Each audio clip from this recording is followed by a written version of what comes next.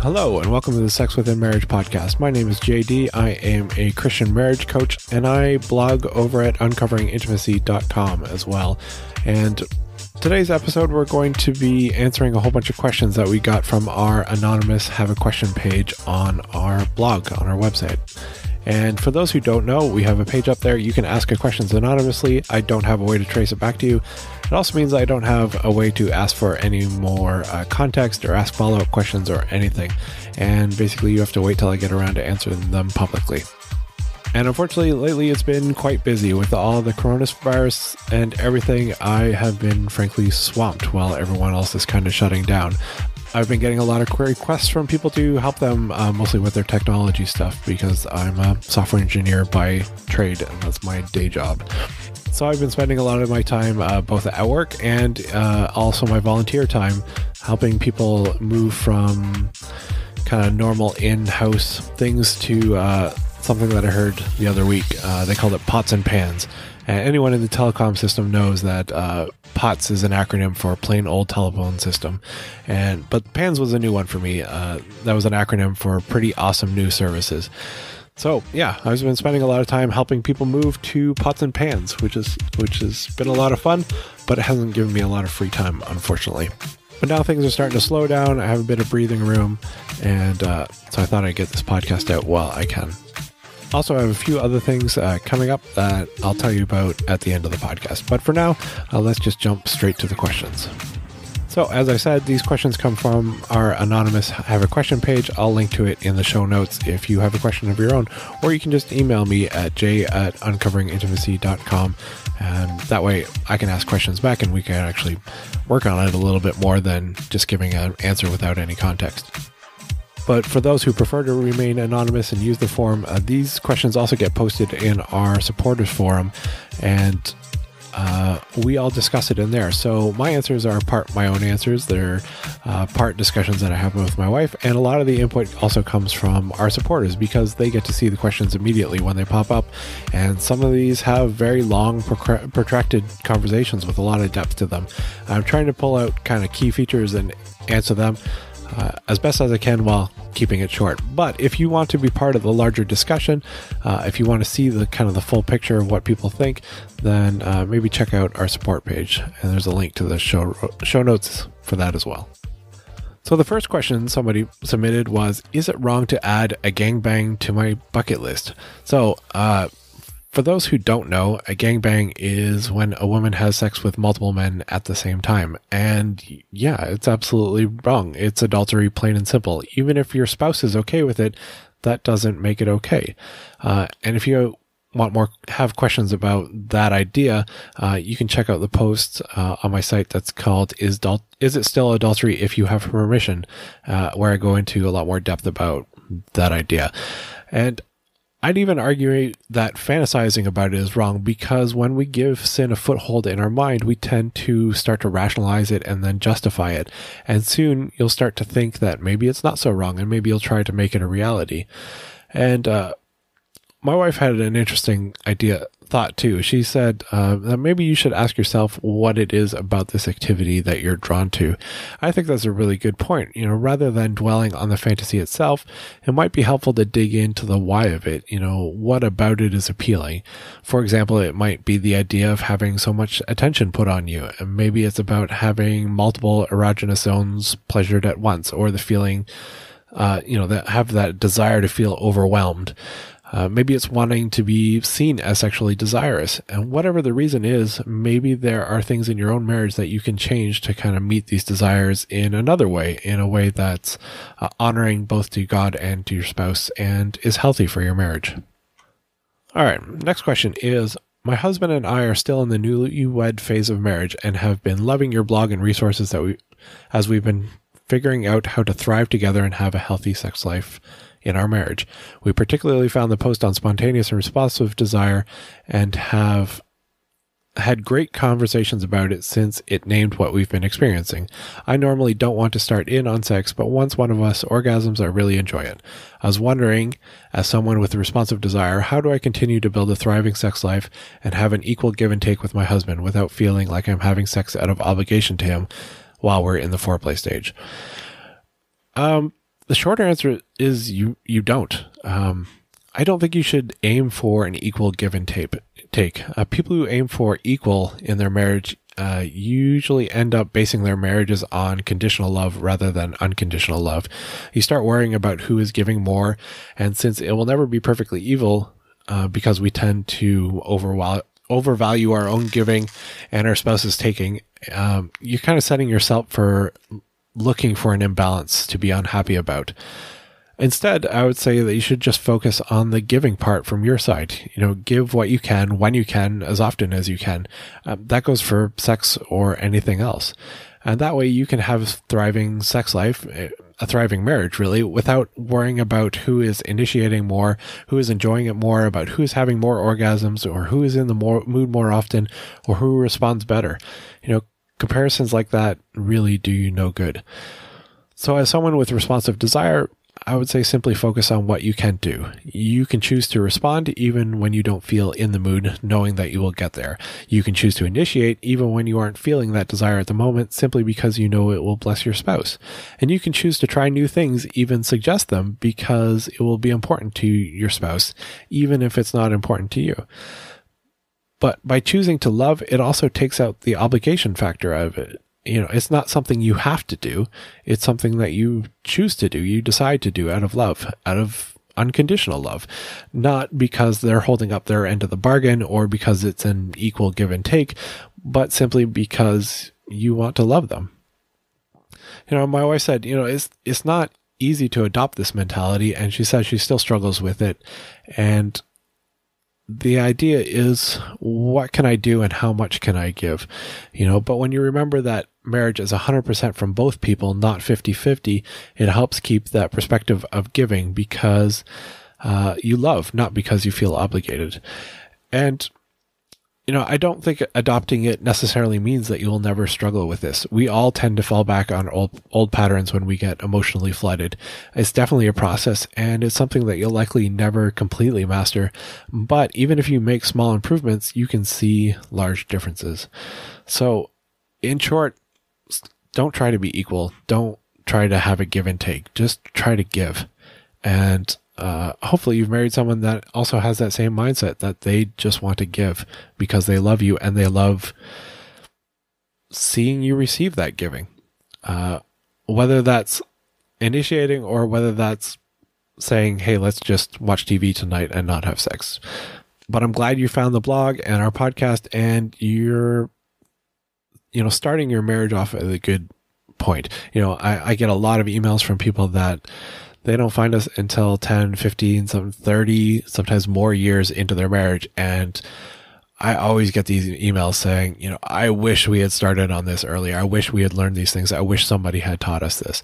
So the fact that you're newlyweds and you're thinking forward about how to avoid this, that really puts you in a good position starting out. So good for you. I'm proud of you. All right. Question 3 says, hey there, Jay, quick question for you. Just as a side note, anytime someone says quick question for you, they're never quick. I don't know why. They always tend to be the long ones. Anyways, it continues. So my wife and I are currently trying to revitalize our sex life. It hasn't been great for the past few years, but we know it needs to be better.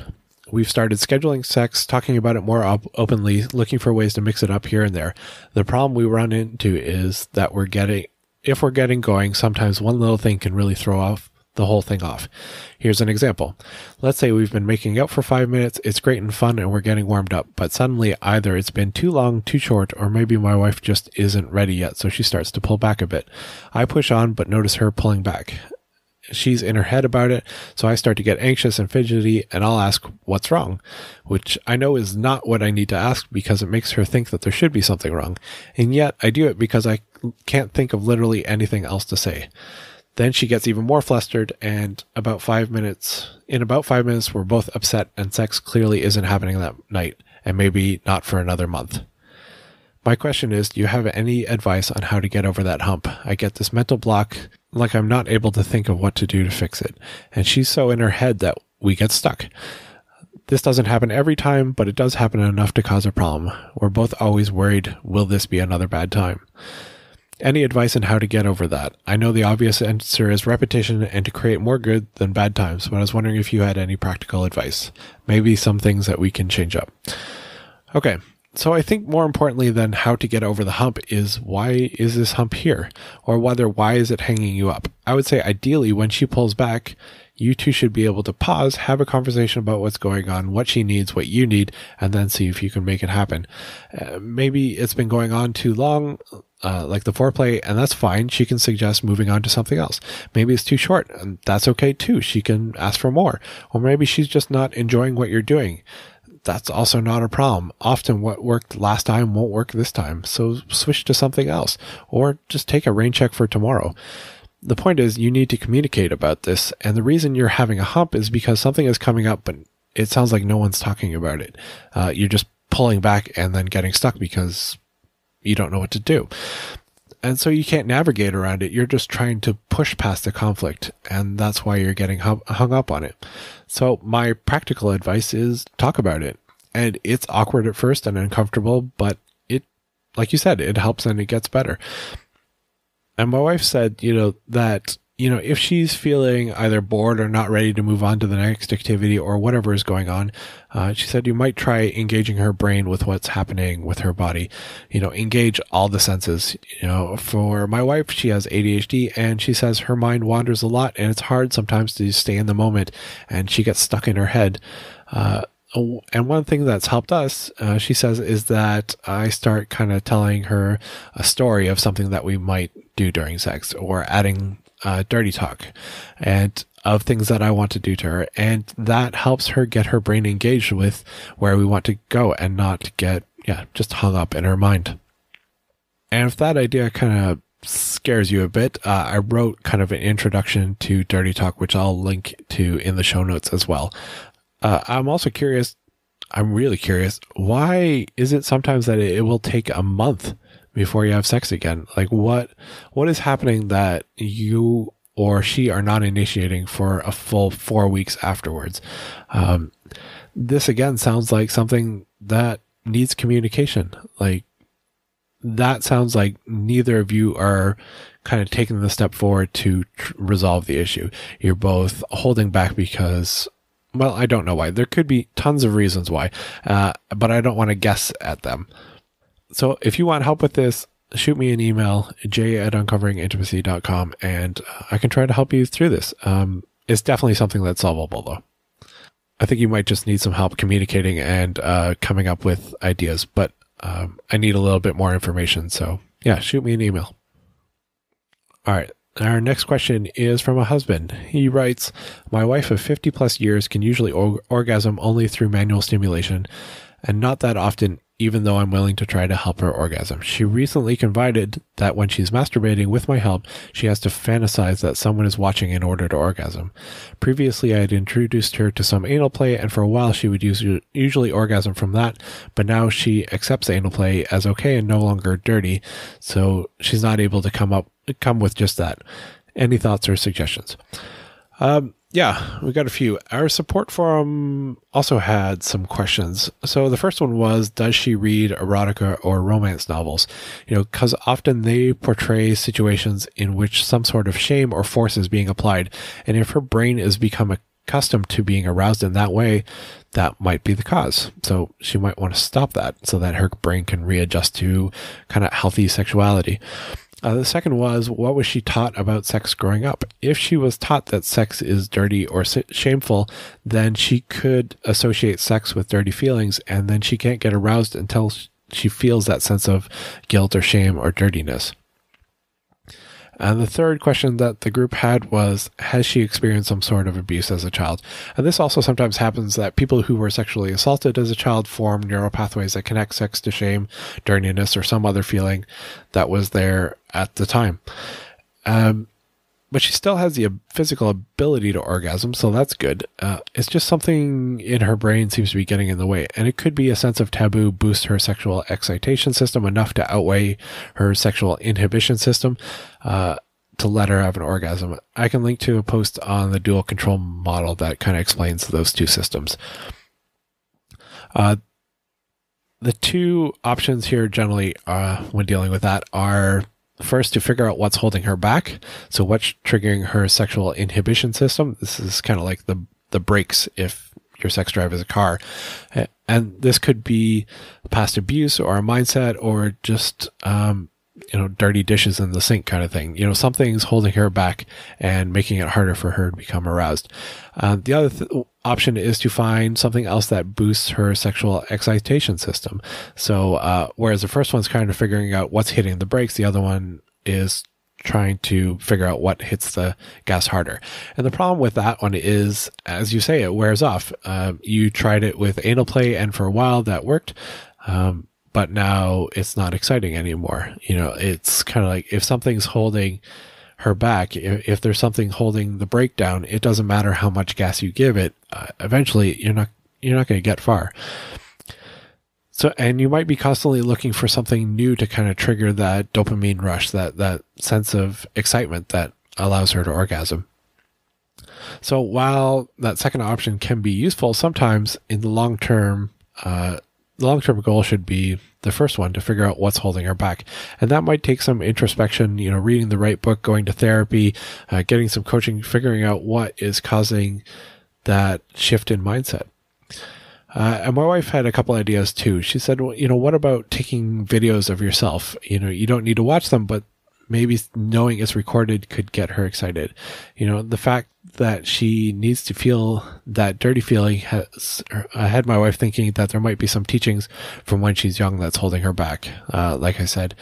And lastly, my wife thought, maybe she's a bit of a rebel or an adrenaline junkie. Maybe she's just trying to keep her sex life exciting. And as with the question before, it could be, she's kind of bored or disengaging, or she's in her head too much. And you can try things like dirty talking, telling her a story about you two having sex to help her kind of re-engage, to keep her grounded, to keep her there and, engaged and present. So there are some things to try. If not, you can, again, shoot me an email and we can try to help you work through these things. All right, our next question is about the book Boundaries. So this husband asks, I'm not sure how to address this. I'm not perfect, and I know this, but ever since my wife read the book Boundaries, our marriage took a nosedive. She calls them boundaries, but they feel like walls. We only have sex when she allows it. She makes me feel like a sex fiend if I ask, and always says that I'm addicted to sex because I ask for it weekly. I was reading another pastor's review, and he didn't like the book because it approaches the reader assuming that they are the victim. And I'd agree. My wife treats me like I'm sexually abusive for wanting sex. I'm not even allowed to see her naked, or I'm a perv. She keeps adding new boundaries and pushing me further. When I tell her this, she says the book told her I'd act this way, and it confirms it. I love her, but she is crushing me. She claims to be a Christian, but I'm not so sure anymore since she read this book. So, unfortunately, this is something that happens fairly regularly when people read the book Boundaries. And for those who don't know, the book Boundaries is a book about boundaries. And it's actually designed to teach you how to have healthy boundaries in your life, in your marriage. And there are a few different flavors of the book. One's for marriages, one's for kids, one's for, I think there might be one for work. I'm not sure. Anyways. And it's a good book if you approach it with the right mindset, but it's also a dangerous book. Not that it's a bad book, it's just designed for a specific group of people. And for that group, it helps. But for another group, it can do some serious damage. Sometimes people start adopting what they call boundaries, but are really nothing like the boundaries in the book. They don't come from a place of love, but rather from a place of fear or hate or a mix. And those false boundaries are usually designed to protect the individual from growing, whether they use it as a shield against conviction or against being vulnerable or intimate. And it becomes a way to isolate and validate their shutting down against their own convictions, and ultimately leads to a hardened heart, which is a very dangerous thing.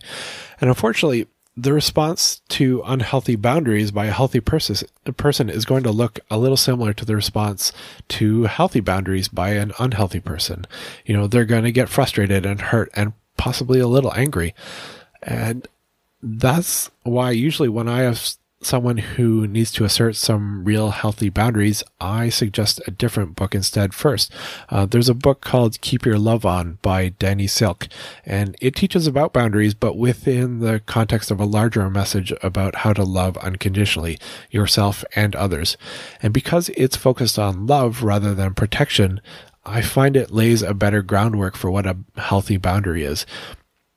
The book Boundaries tries, but often people miss the message and jump straight to setting up boundaries that make them feel protected. And some people, frankly, need to feel less protected. Vulnerability is a key part of both growth and intimacy. As for whether or not she's a Christian, I can't answer that. What I can say is that sometimes Christian people act very un-Christian-like, but it's also true that the status of our heart is kind of told by our actions. So I'd suggest reading the book Keep Your Love On, and then maybe suggest it to your wife. Say that you think she'll like it because she enjoys boundaries so much. Then model what healthy boundaries are while showing her unconditional love. Show her what love looks like, not by being angry or sulking or attacking her new quote-unquote protection, but by sliding past it. And yes, there is a risk that she'll see that you're being more loving and think, look, it's working, and double down. But there's also a chance that by being loving, you'll convict her strongly enough that you'll break through this defense. And this makes me think of a verse in Proverbs 25 verses 21 to 22. If your enemy is hungry, give them bread to eat. If they are thirsty, give them water to drink. For so you will heap coals of fire on his head, and the Lord will reward you. In short, the way to respond by somebody treating us unkindly is not to get upset and treat them unkindly back, but to kind of re-up our love, find ways to love them even more. Because usually when people act like this, it's because they're hurting. Something is going on with her, whether she's feeling convicted about something or she has some old wounds that haven't healed. Something is going on with her that is making her latch on to something unhealthy in order to feel protected. So show her love. So show her what real love is like. All right, our next question is about vibrators.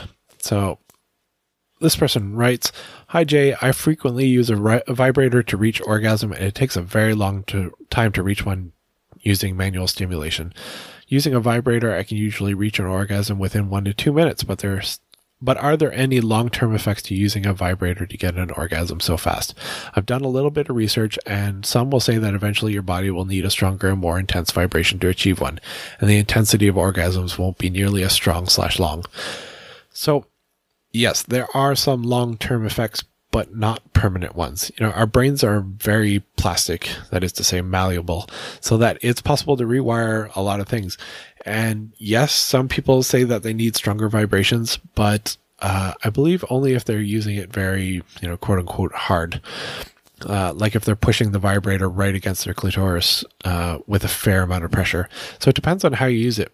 If you prefer a lighter touch, then it's not likely to be as much of an issue. It's sort of the equivalent to, death grip, as they call it, for men who masturbate and now can't get used to the softer feel of a vagina, and they can't orgasm during sex. The problem with vibrators is that you get used to being able to orgasm in 1 to 2 minutes, and that's incredibly efficient. So then when you want to orgasm without a vibrator, it seems to take forever. And studies say that most women achieve orgasm in 20 to 40 minutes of direct manual stimulation. Of course, many women would rather take the 1.5 minutes instead of 30, if we take the averages of those, especially if sex isn't high on their priority list and it makes it end quicker. But with more practice at manual stimulation, anecdotal evidence suggests that the 20 to 40 minutes can be shortened considerably. We did a survey back in 2018, which I'll link to, on this, and amongst our married Christian couples, the average time to orgasm is down to about 15 minutes, with about half of them being shorter than that. And I think as couples learn to have sex together, they get better at it. They get more efficient, more relaxed, and the orgasms come easier. And the other problem is that efficiency shouldn't always be the goal. Sure, you can orgasm in 1 to 2 minutes, And if your husband is similarly efficient and is orgasming in, let's say, under 5 minutes, that means that your intimate time together is pretty short. Now, sometimes that's handy if you're trying to slip in a quickie before work or church or whatever. But in my personal opinion, sometimes those longer protracted sex sessions where you get a chance to serve each other for prolonged periods, those are really more intimacy building. Knowing that your husband will pleasure you for 20 to 40 minutes because you're worth it and because he likes to be involved, because he wants to know that he can give you that pleasure, that can be a powerful way to show and receive love. If you can get out of your head with worrying about how long it's taking, then that can be a really special thing. Plus, the more you practice at it, the easier it will likely come. And then you can use tricks like edging and changing activities to prolong the intimacy. So while I don't think that there's anything wrong with using a vibrator, I'd still practice those times when you don't. Also, those times when a husband can make his wife orgasm without a vibrator, that's a huge ego boost to them. The sense of accomplishment is pretty amazing. Just to know that it's still possible sometimes is not a bad thing to have. It doesn't have to be every time for most husbands, but once in a while, it's well worth the time invested. If you're looking for times that are more likely to be easier, I would try around the time that you ovulate, which requires you knowing how your cycles work a little bit. The other thing that you can try is if you haven't had sex in a while, like right after your period. I think that's it for now. Yeah. So I have more questions coming up as soon as I get February's and March's written. I'm also working on a virtual marriage retreat while everyone is stuck at home. So if you haven't already, you might want to subscribe to our newsletter to get updated. There is a link in the show notes for that as well. I'm probably going to be doing them in some kind of webinar format. And I may or may not open up kind of a forum with like weekly activities and homework and stuff too. Because I figured while everyone's kind of stuck at home and not doing a whole lot, you might as well work on your marriage. I mean, after all, you guys probably around each other way more than usual. And for some couples, that causes a lot more conflict. So we might as well learn how to handle that appropriately. As always, you can email me at j@uncoveringintimacy.com. You can ask your own questions on our Anonymous Have a Question page. And if you want access to our forum where you get to see all the discussions about these kind of questions and share and be part of a community that isn't scared to talk about really challenging and taboo questions that you usually don't get to tackle, check out our support page. That's it for now. See ya.